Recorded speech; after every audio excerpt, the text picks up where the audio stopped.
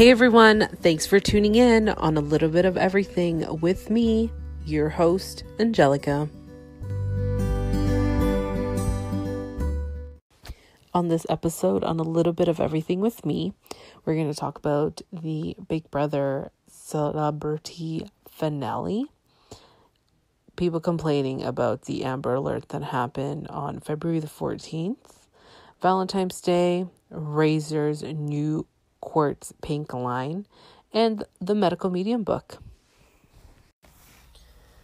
Let's talk about something crazy that happened in Toronto and north of Toronto. There was an Amber Alert that was announced on Thursday, February the 14th, and people started complaining about it because they were woken up, their kids were woken up, etc., etc. And I feel very disgusted of how the people ended up complaining about the situation that was very heartbreaking. So a father and daughter went out for the daughter's birthday, and it seems like they have been divorced, and mother asked to bring the daughter back at a certain time and never did. So mother called the police at 7 p.m. and they started investigating. So I guess after so many hours of investigating, they do the Amber Alert, which is fantastic. And they were able to find the little girl's body the next day. Unfortunately, early morning. I'm not sure what time it was, but she was found dead. Now, everyone who has been complaining about the Amber Alert, it is because they were woken up. And this alarm, which we all know, is very loud, and it can get your attention really fast, even from a deep sleep. Well, I didn't hear it, so I was in such a deep sleep, I'm assuming. But when I saw the 10 notifications on my phone, it's a serious thing, and it sucks that I wasn't able to hear it, right? Because what happens if it was a worse situation, like an earthquake or something, and I don't hear it? That's a problem. But going back to this story, everyone's complaint about this alert. And you know what? I don't have children, but it's heartbreaking to see that a little girl was killed by her father. And it's so sad.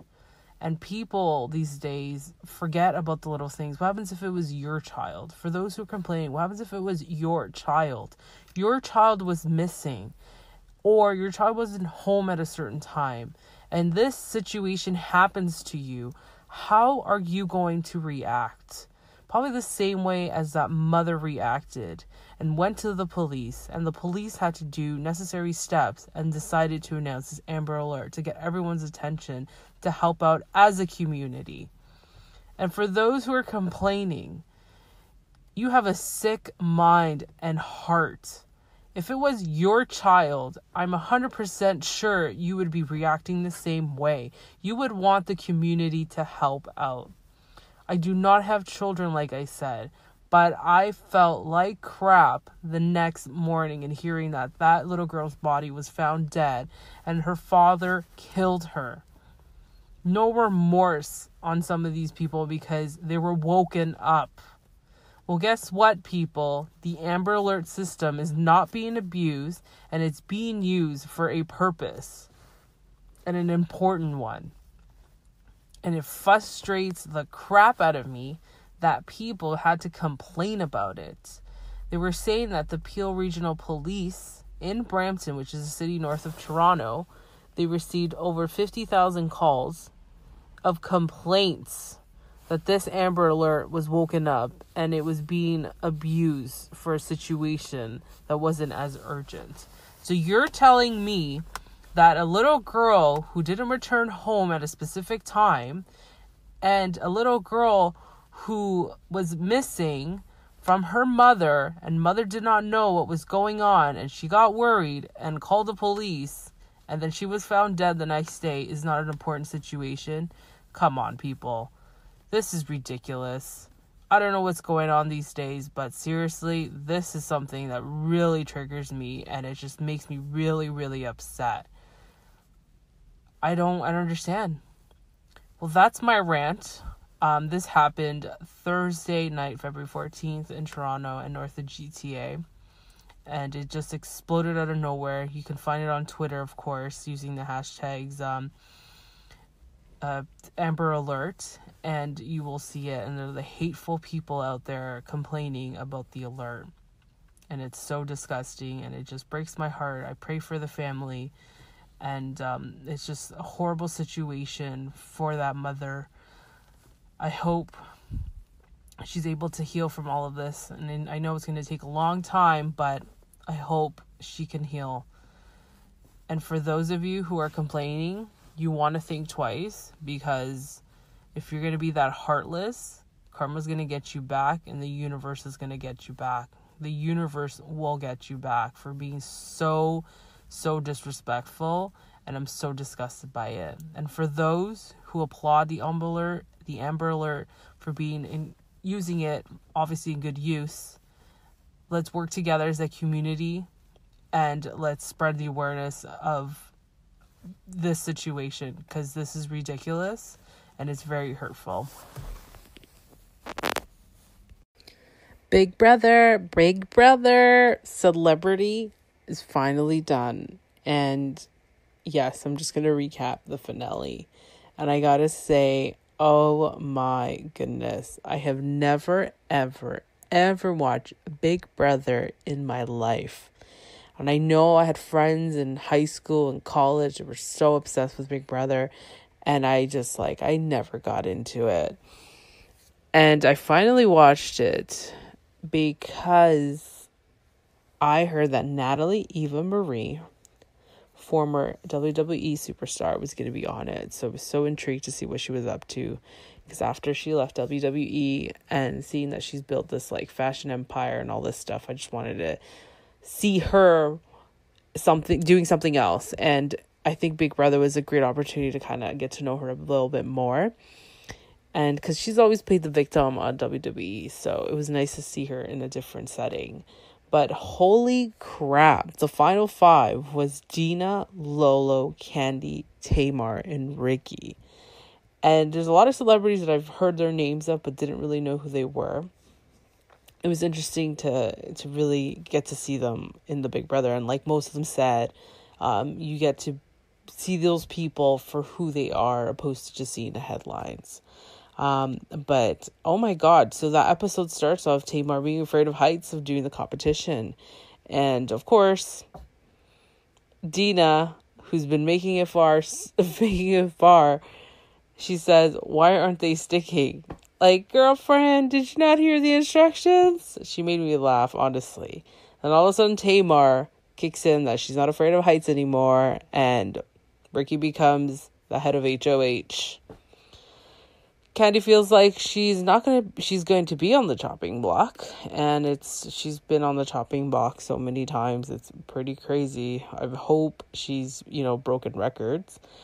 And the nomination ceremony, the nomination ceremony is Dina and Candy. So, Ricky says, goodbye, Candy, because at the end of the day there was a tie between Dina and Candy, and he basically said Candy's gotta go.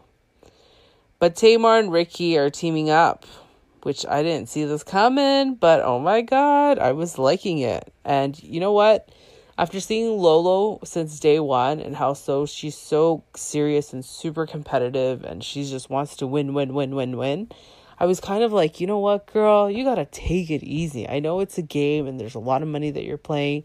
And then all of a sudden, it's like she's trying to be so competitive and trying to see who's the next person that she's going to be in alliance with. And it's only the final two. I got to win this. She's got this thing going on of being fierce. And I think it was getting too much, to be honest. I was just like, well, I hope just Dina makes it far, to be honest, at this rate. She's been making it by. But the power veto competition, gotta love Dina for trying, honestly. She's so funny to watch, honestly, she is. And then Tamar decides, if I team up with Ricky, I can backdoor Lolo so she can go. That was hilarious. So they announced the competition times, and then we notice Lolo wins the power veto. Of course, she does hurdles. So she was in the game for that 5 minutes and 8 seconds. That is crazy. Good for you. And Candy and Dina made me cry when they were trying to speak out about why they should stay. It's crazy how it gets so emotional towards the end, because then you're noticing, like, Frey, I've been in the house for almost a month, and you build these great relationships, and all of a sudden it's coming to an end for some of them. So then Candy gets voted out, which I think I said that before. But the last HOH competition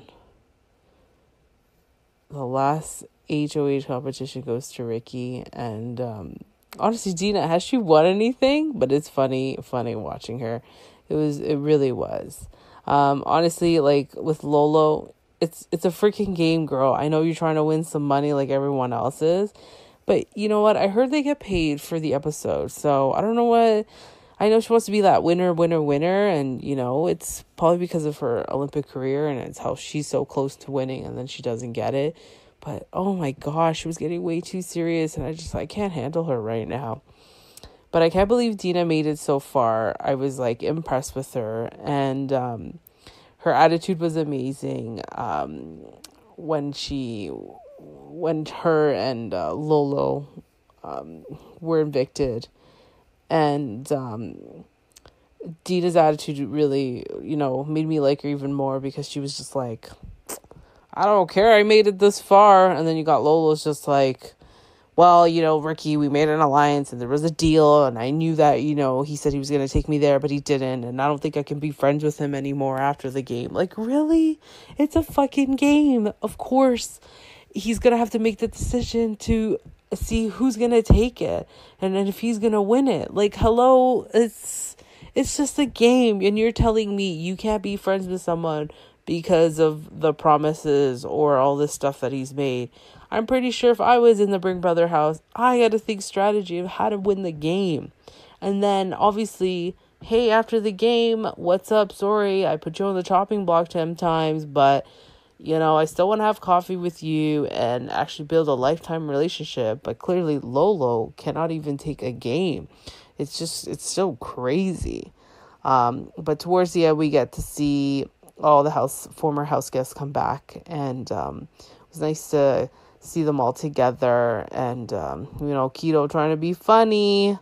And they announced the winner, and it's Tamar. Tamar wins it. And I almost got emotional there. I was like, what? And then Ricky's wife from the audience, she just wanted to hug her husband because, it's been friggin' almost a month. I would be too. And it was so sweet to see that. And it was really nice. And it was pretty emotional. Never watched Big Brother in my life. This is definitely a first time. And I was just like, wow. It's interesting to see different celebrities in a different setting, in a different format, and kind of just, playing the game and also trying to build that friendship, because, I'm sure they haven't really met some of those people in the house, and now they're going to become lifetime friends. But of course, America's most favorite house guest, Tom Green. What? Shout out to my homeboy. He's the winner, and I'm happy for him. He did deserve it. I actually did not vote for Tom Green, as I should have as a true Canadian. I actually did vote for Natalie Eva Marie, because I don't know, I ended up starting to like her, because when I see her on Total Divas, and when I saw her in wrestling playing the character as a victim that everyone should hate, I was just like, damn, Big Brother kind of changed me, because you really got to see her for who she was. So I'm happy Tom Green won it, because he is Canadian and he is funny. So congratulations, Tom Green, and congratulations, Tamara. She won me over since day one. I liked her attitude. I liked her personality, and I liked the way she portrayed herself. And it was friggin' awesome watching her. It was hilarious. Tamar was hilarious. The least person that I could say I didn't really like, I'm trying to think here. I think it was Kato. Kato struck me like, buddy, you're kind of weird, but I don't know. He's something else. I really don't know what he's all about, and I think I have to do some more Google research on that. But my favorite person, I would say, was Tamar. Out of the whole season, I do like Natalie, Eva Marie, but Tamar was one of my favorites because she was so real. She was fun. She was fun to watch. Honestly, she was super fun. The other least person I would say is Lolo. After her eviction, the way she reacted and how she came out, I think she was the only person out of everyone that got evicted who took the eviction so seriously, while everyone else, even including Eva Marie, they were just like, hey, I made it this far, and then let's see who wins it type deal and type of attitude. But Lolo, honestly, girl, it's just a game. Like, I don't know. It's just way too serious. It seems like she holds a lot of grudges. I don't know what's up with her game with that, but I wasn't into it. As soon as she was just like, I felt like she was going to yell at Julie for some reason. Like, like he could have done this and he could have done that. And I thought I had a deal. And it's like, no. And then you got Dina beside her like, I don't care. I made it this far. And that's all that matters. So, you know what, Lolo, I'm sorry. But I liked her a little bit at the beginning. Try to get to know her. But then she just change 360 on me, and I was just like, I can't deal with her.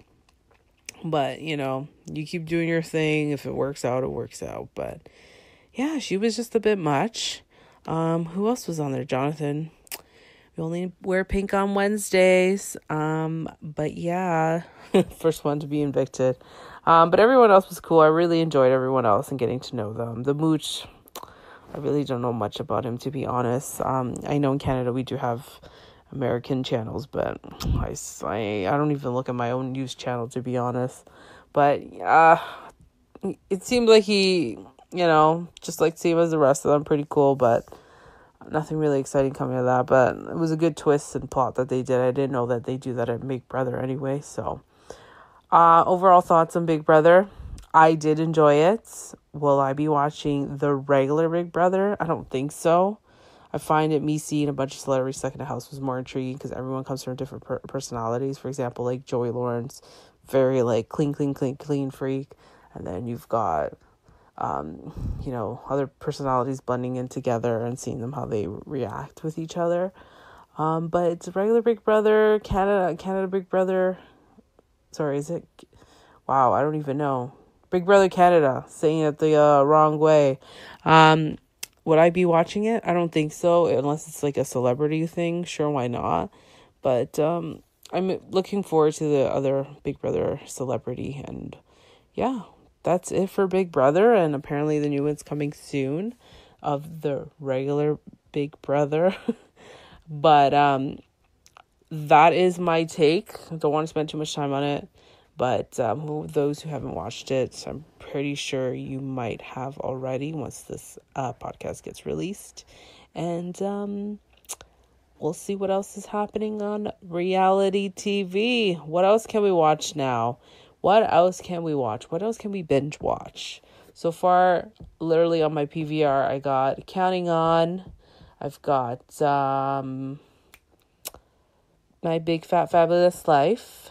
I have the Lindsay Lohan Beach Club. What else do I got? And unfortunately, I can't watch a lot of the other juicy reality TV because it's not aired in Canada. So I have to somehow find a way and use my cousin's zip code and try to watch the shows. But right now, I don't have much access to reality TV like you guys. Total Bellas, yes, that's another thing on my PVR. And that's pretty much it for me. But Big Brother was awesome. And we'll see what else is happening in the reality TV world. What did you get for Valentine's Day?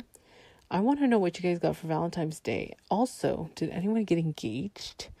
Did you start a new relationship? Or was there a horrible breakup? but was it for the best?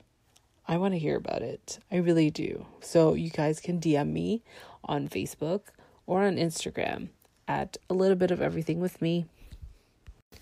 Let's talk about Razer's new line of Quartz Pink. And everyone who loves pink everything, you need to check out on Razer.com or at iJustine's YouTube channel as she unboxes the whole entire collection. And I was just like in awe. And I was, wow, I need to find out how much this laptop is. And of course, it's going for $1,849.99. Let's just round it off to $2,000. So what do I love about it? It's because it's quartz pink. It's in a matte finish, which is so beautiful, and it's pink. It does come with a Core i7 8th generation processor with 4 times the performance in gaming, but also content creation. So this would work for people who are doing photography, any rendering, graphic design, DJing and stuff like that. So it can handle it. Also, it's got a 4K resolution, 13.3 display, and the new Razer Chroma keyboard, which is awesome. And you can customize to millions of colors that you like, depending on your mood. And it has 13 hours of battery life. So pretty much gives you a full day, which is pretty awesome. And the cool thing about it, they did it as a touchscreen. So that's really awesome. I'm happy that someone else is doing the touchscreen. I know HP did it for a while, and so did we obviously know the Surface Pro is one of them, and I think the Yoga Book as well. So I like it that more companies are getting into the touchscreen, because sometimes you just want to touch the screen. I touch the screen thinking that my MacBook does it, but no. Ain't touchscreen. Siri's probably laughing at me like, ha ha ha. Not touchscreen, Angelica.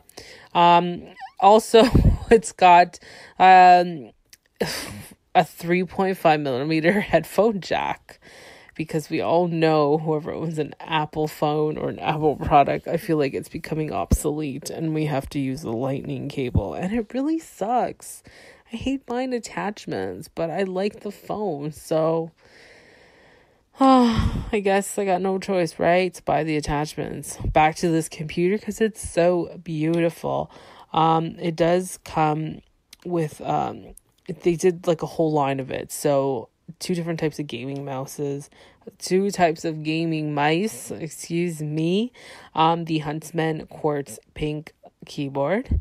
They did release a Kraken Quartz Pink, the Razer base station, which you can hand your headphones and have 4 additional USB ports. How awesome is that? And you can get accessories for your headphones, and it could be cat ears. How cute. They did release a Siren Quartz Pink mic. You could use it for streaming or for other stuff, which is so beautiful, because I'm loving this color. I'm digging it. I know I'm probably sounding annoying right now, but it's so nice. You really need to check it out for those who love pink. And the Razer released the Goliath Extended Chroma Quartz Pink mouse pad and mouse mat that they call it. I call it a mouse pad, and it lights up. So the whole perimeter of the mouse pad lights up. So that's pretty sweet. Check it out. Razer.com. It's limited edition. It's just exclusively sold on their website, which kind of sucks, because I really wanted to see it in person. But check it out if you're a pink fanatic, a gamer, someone who just loves pink. You don't have to game. This is an awesome computer for everyday use. Probably a little bit too much for everyday use, but maybe you're recording something. Maybe you're doing graphic design, some photography editing. You guys gotta check this out, because the Quartz Pink is only limited edition on Razer.com. Who has heard about the medical medium? I think we all have. It's been all over social media about the celery juice and how it's helped so many people. And you know what? I'm actually going to start doing it, because I need extra support with my liver. I've had a situation happen to me in 2018 regarding my liver, and I've been to the hospital so many times during that time that happened, and they didn't know what it was. They did so many tests. I've seen so many doctors, and they couldn't find out what the situation was until they sent me to a gastro and liver specialist. And thank God for my naturopath. She has helped me get through most of these situations, and right now we're on the right track. But what intrigued me about this medical medium is because it literally explains how to cure my symptoms and my problems. For example, bloating, eczema, borderline diabetes, fatty liver, weight issues, and SIBO, and fatigue. And what's crazy is that I went from an avid runner, high energy, super fit, to all of a sudden my health has changed 360, and I will talk about it more in a future episode. But what I really want to know is who has started this medical medium? What has it done for you? What are the changes you've seen? And what has it helped overall? I want to know your experiences. I want to know your testimonials.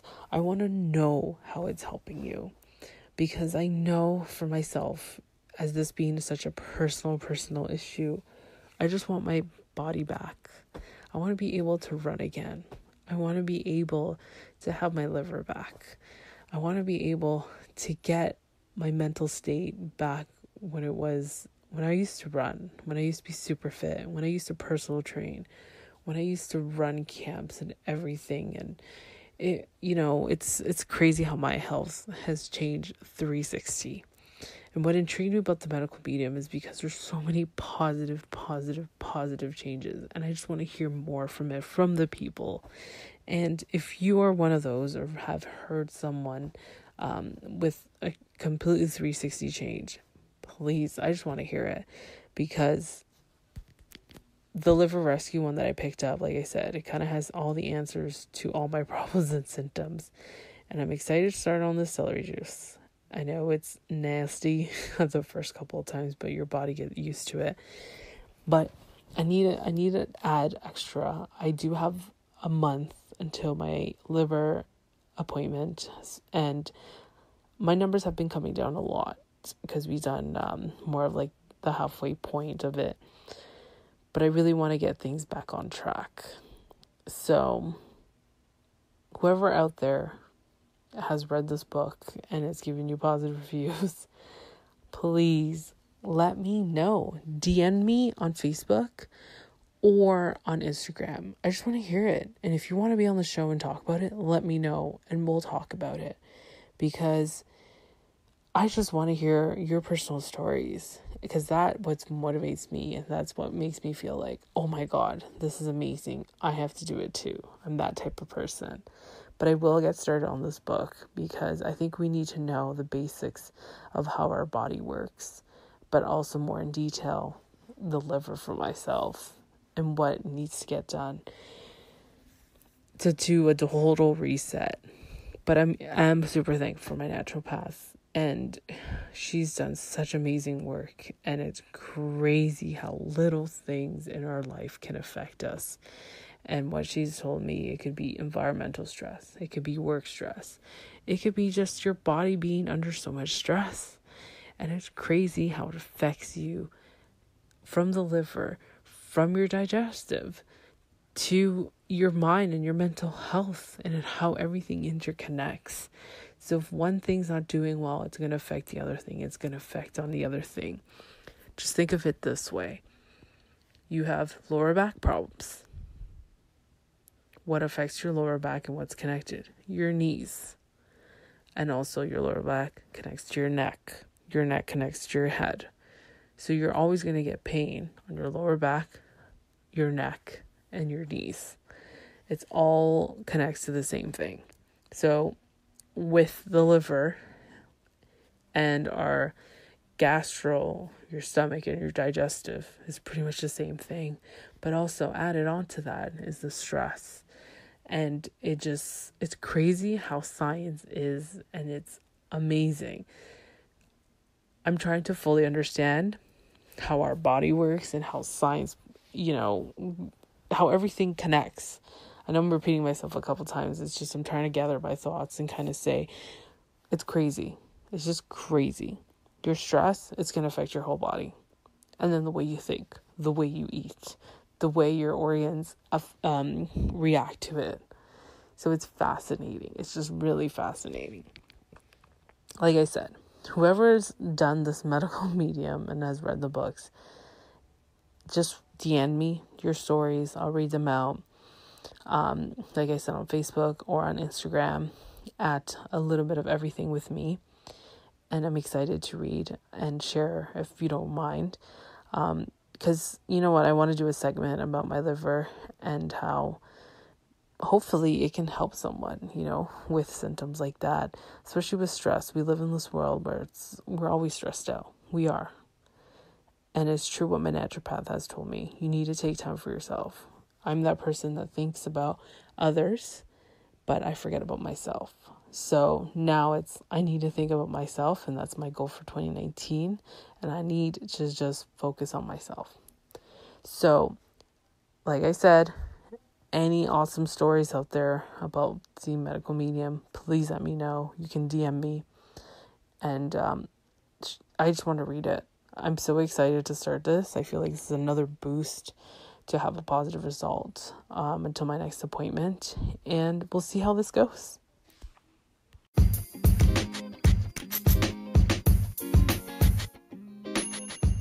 Don't forget to follow us on Facebook and like us on Instagram at A Little Bit of Everything with me. Leave a review and a 5-star rating on our podcast channel.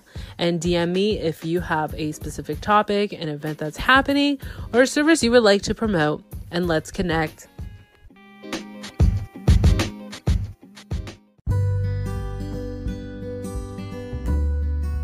Thanks for listening, and stay tuned on a new episode on A Little Bit of Everything with me.